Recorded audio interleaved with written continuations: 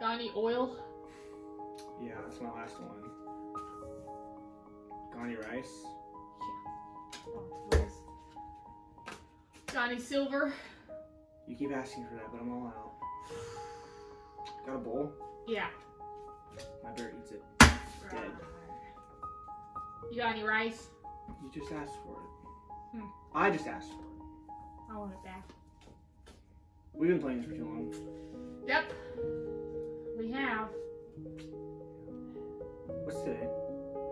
I think it's Friday. Oh my gosh! It's almost 4 o'clock! It's time for the day camp! I lost my remote!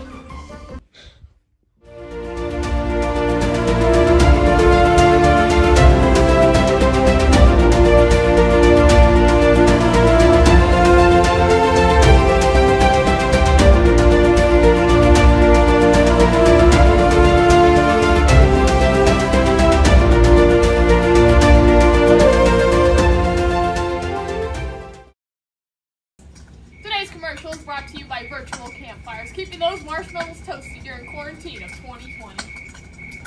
Well, that's just toasty. Hi, I'm Lay. And I'm Court. And we're The Meagers. Today, we're gonna go out into nature and just see what happens. We're gonna have a good time today, all right? So come along with us. So today, we're gonna show you how to blaze a trail. Now, you wanna find somewhere nice and wooded here. Somewhere that has a lot of trees, a lot of brush. Somewhere that we can, you know, use our machete This way, Court. to make a trail. So, Lay's leading us here. Example of what you don't want to do when you're trailblazing.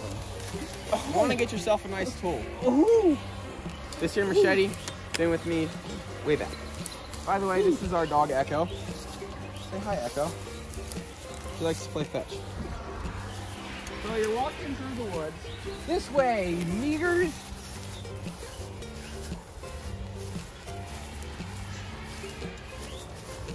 Sometimes a branch or two will get in the way. You just gotta chop it, all right? And then we keep going. All right, thanks. Thanks, Court. Help! Help! Help! Help! What's wrong? Help! Help! I got it.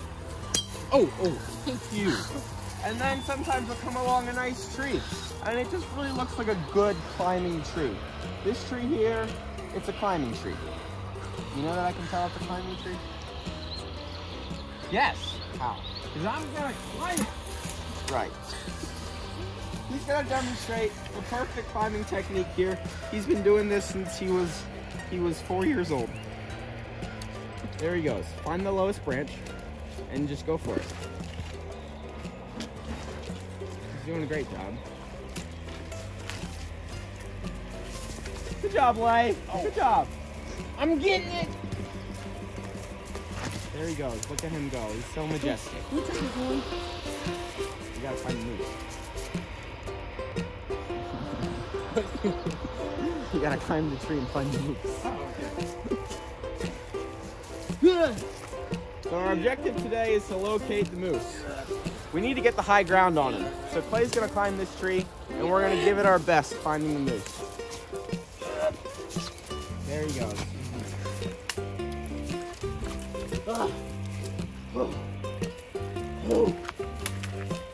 I'd say that's high enough, Lay. High enough. High enough. So now, we're gonna call the moose into us. Ready for the moose call in 3. Ready? 3, 2, 1.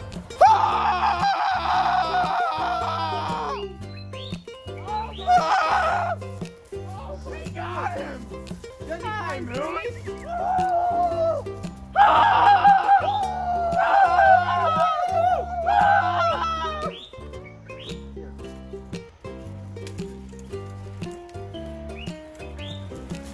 Now this is how you make friends with the moose. You take a drink, you get hydrated. Lay takes the drink, he gets hydrated. And then the moose takes a drink. Everybody's hydrated. Now we are Hydration Brothers, and we belong to the Hydration Nation. That's how you find a moose, ladies and gentlemen. Bye, moose. All right, keep going on Easter.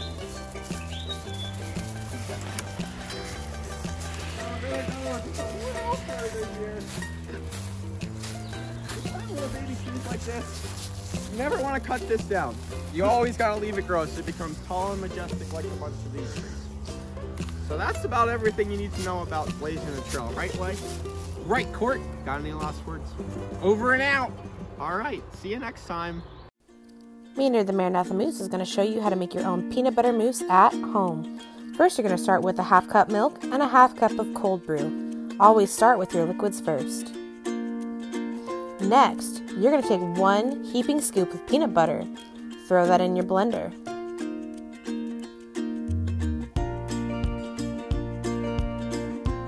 Next, you're going to add half cup of hot cocoa powder.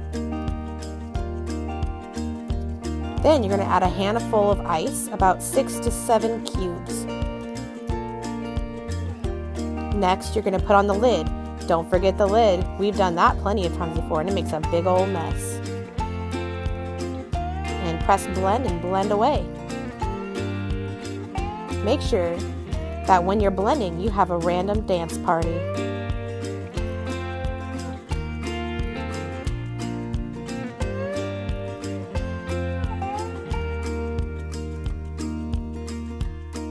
When you're done, choose your favorite glass. Pour all that peanut butter mousse on in there. And drink and enjoy. Yum.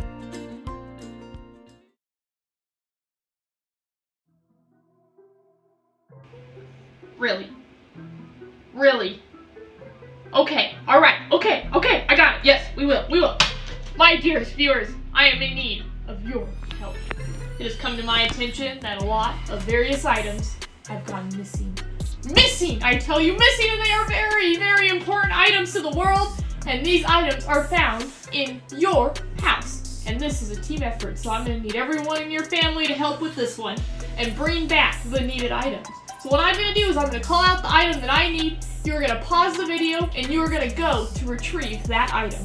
Once all have returned, then press play to reveal the next item. Continue on until you capture everything you need. So, are you ready? Good luck. The world is counting on you. So your first item is a dirty sock. So, pause this video, go and find the dirty sock, bring it back. And when you come back, press play to retrieve the next item. Roll of toilet paper. Hairbrush. Piece of bread. A hat. Toothbrush. A cotton ball. Left shoe. A game. And a stuffed animal. Yes. Yes. Oh yes. Okay. Alright. Congratulations! You have saved the day. Now, I want you to take a photo of everyone with all your items and send your picture to the email in the description above. And we look forward to seeing you next week. Thank you again for saving the day.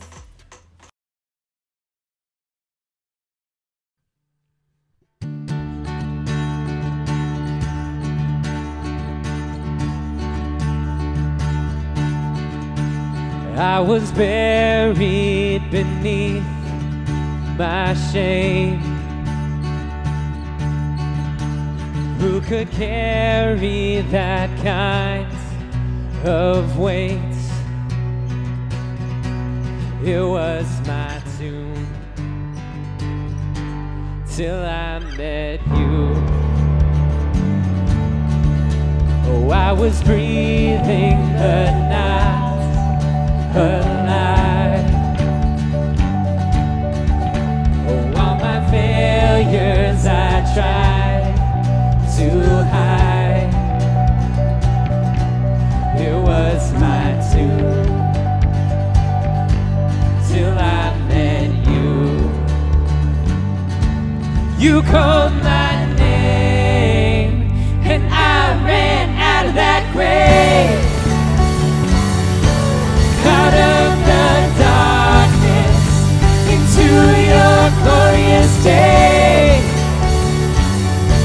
You called my name, and I ran out of that grave, out of the darkness, into your glorious day.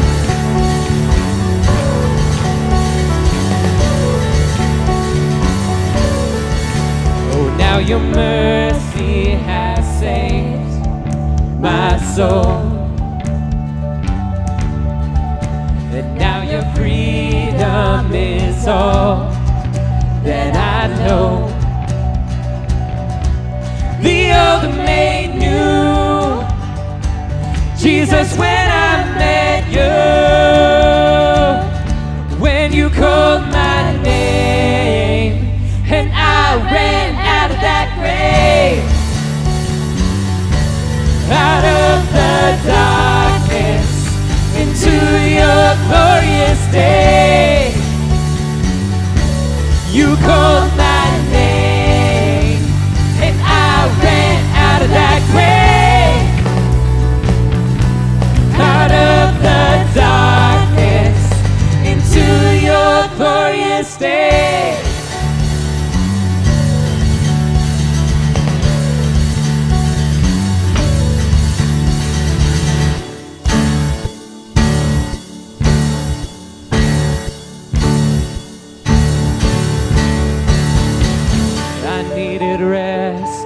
My sin was heavy, but chains break at the weight of your glory. I needed shelter, I was an orphan.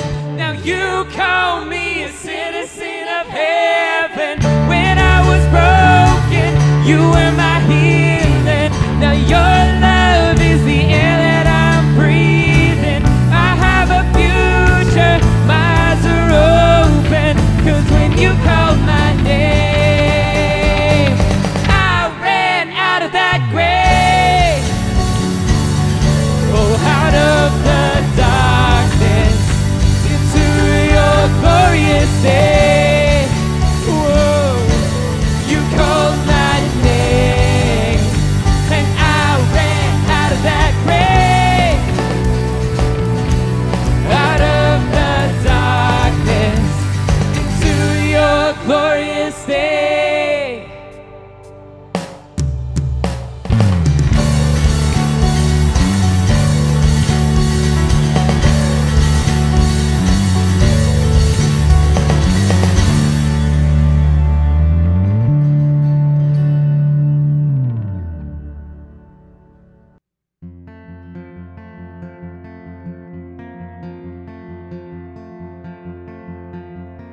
Born into the hands of sin,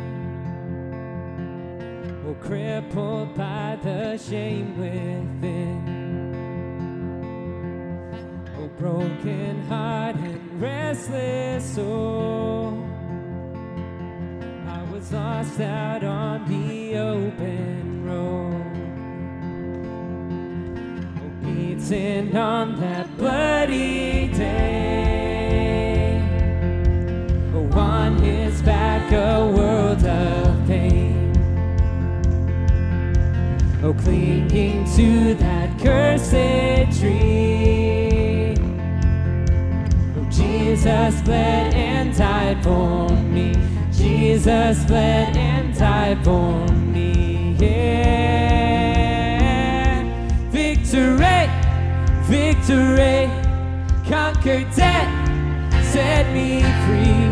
Victory, victory, oh, Jesus alive in me. Oh, 3 days on, the stone gives way. Ain't nothing but an empty grave. Oh, gather all the sinners round. Tell them what great love we found. Tell them what great love we found. Victory, victory, conquered death, set me free. Victory, victory, oh, Jesus Jesus alive in me. Victory, victory, conquered death, set me free. Victory, victory, oh Jesus alive in me. Oh Jesus alive in me. 2, 3, 4. La la la la la la la la la. La la la la la la la la la la.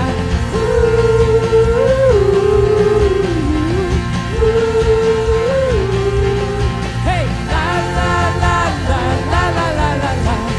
La la la la la la la la la la.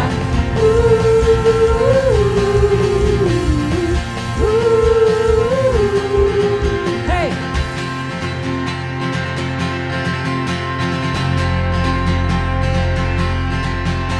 Lead me to the water deep, in the gracious current of sea. I will rise dead to my sin, with Christ in me and I in Him. Christ in me and I in Him. Christ in me and I in Him. Victory, victory, conquered death, set me free. Victory, victory, oh Jesus alive in me. Victory, victory, conquered death, set me free. Victory, victory, oh Jesus alive in me. Oh Jesus alive in me. Oh Jesus alive in me. 2, 3, 4. La la la la la la la la la. La la la la la la la la la. La la la la la la la la la. La la la la la la la la la.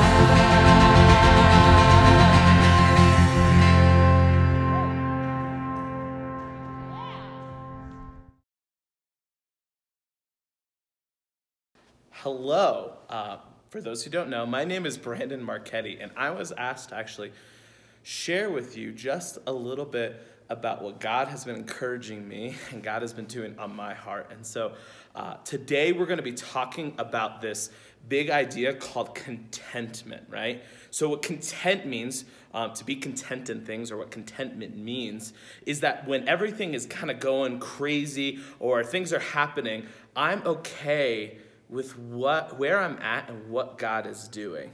So we obviously have seen this crazy world where things are happening and coronavirus is all over the place and the world just doesn't know what to do with that, right? So they're freaking out, right? They're freaking out about when is this gonna get better? I'm not gonna be able to go to prom. I'm not gonna be able to do sports. I'm buying toilet paper everywhere, right? You might have seen on TikTok or social media, your parents might have talked to you about how I can't find toilet paper at the stores, right? So all these people are freaking out around us. And the coronavirus is something that's scary.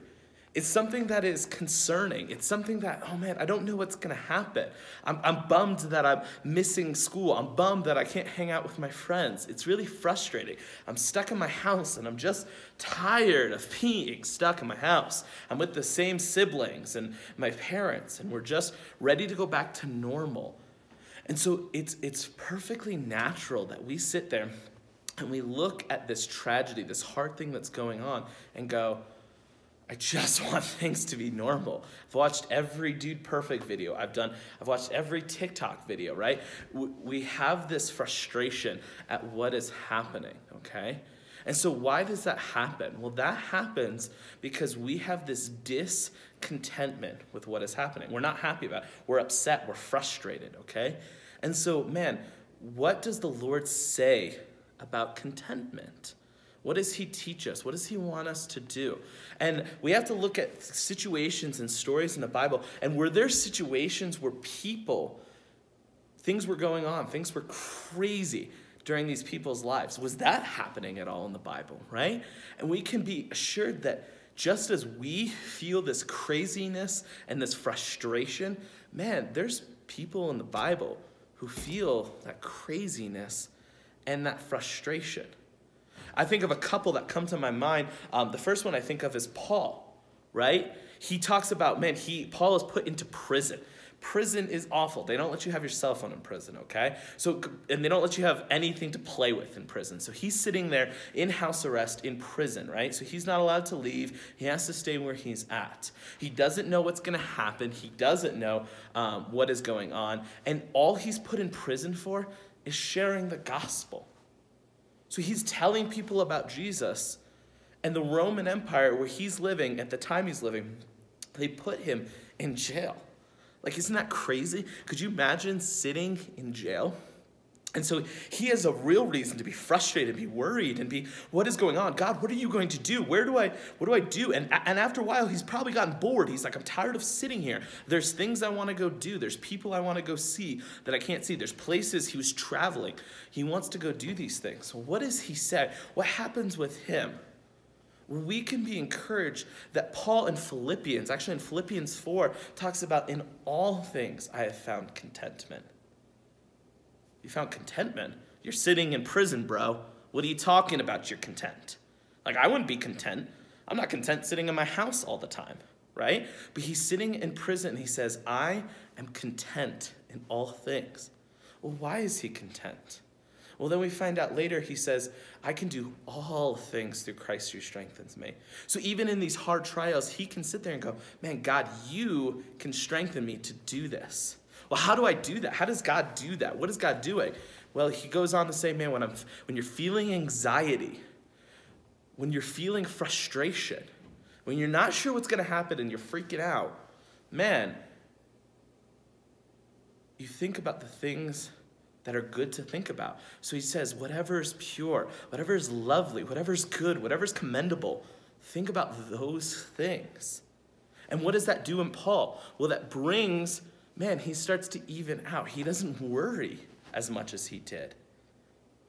And so sometimes when we see these disasters and we see these situations and we look out around us, we kind of have one of two responses. We either start living in fear and we go, God, I don't know what's going to happen tomorrow, and I might die, or I might get hurt, or someone I know might die. Or we can totally respond the other way. And we can be like, who cares? What does it matter? And that, we stop caring about what's going on.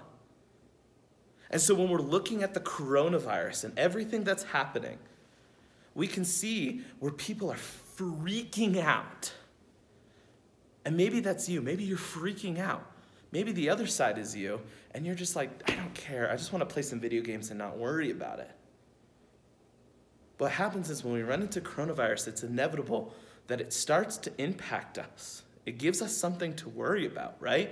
When things feel out of control, when I can't figure out and I can't go, coronavirus, stop, and I can't go to school and I can't go hang out with my friends, we start to worry or we start to get frustrated. Right? And so we see situations in Scripture where that happens. Paul's talking about it. Another person that we see this is David, right? King David in the Old Testament. Some of you might have seen the VeggieTales where he steals the rubber ducky, right? We see this story where David is being chased by the king before him, King Saul. And Saul's trying to murder him. And David says, he writes Psalm 23, which talks about, by your staff comforts me. You lead me by still waters. He writes in Psalm 63, verse 7 and 8, for you have been my help, and in my shadow of wings I will sing for joy. My soul clings to you. Your right hand upholds me. So he leans on God in these moments. So now you're sitting there, you're looking at me and go, Brandon, I don't care about any of this. I'm not doing this. I'm not worried, whatever. And I want you to look at what's kind of happening. You want to know how sometimes you can tell whether you're living in one of those spots where you're not content? Man, we start to desire other things, right? We start to go, God, I just want this. If you just gave me this, I would be happy. If I could just go outside, I'd be happy, right? Rather than finding the joy in where we're at. The other thing that happens is as we start to focus on ourselves, man, I don't want to be here anymore. I'm tired of this. It starts to look inward and we start to focus inward.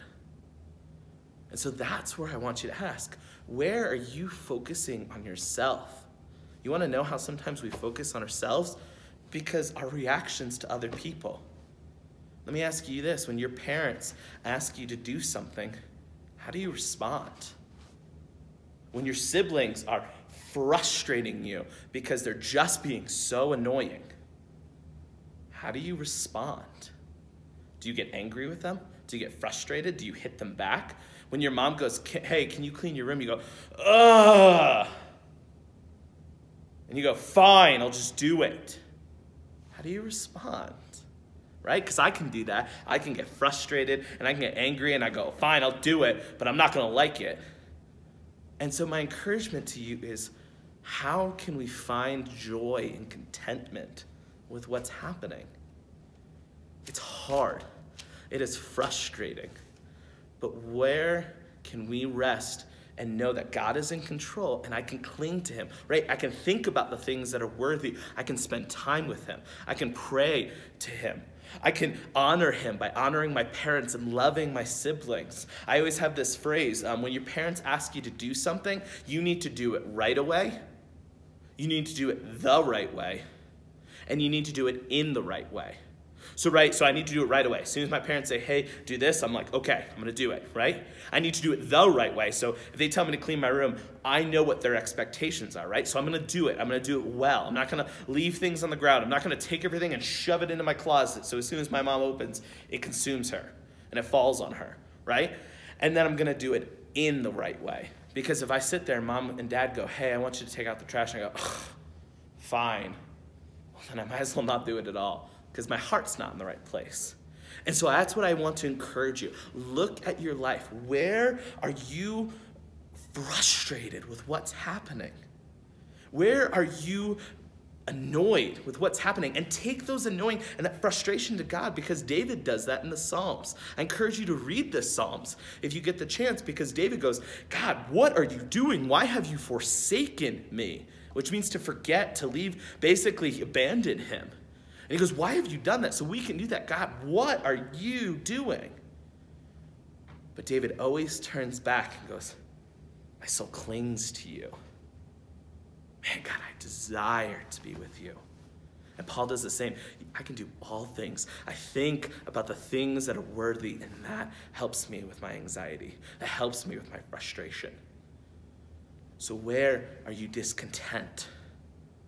Where could you be loving your family more, honoring your parents more, praying for what's going on, loving people around you more, and worshiping God? I hope this has been encouraging for you.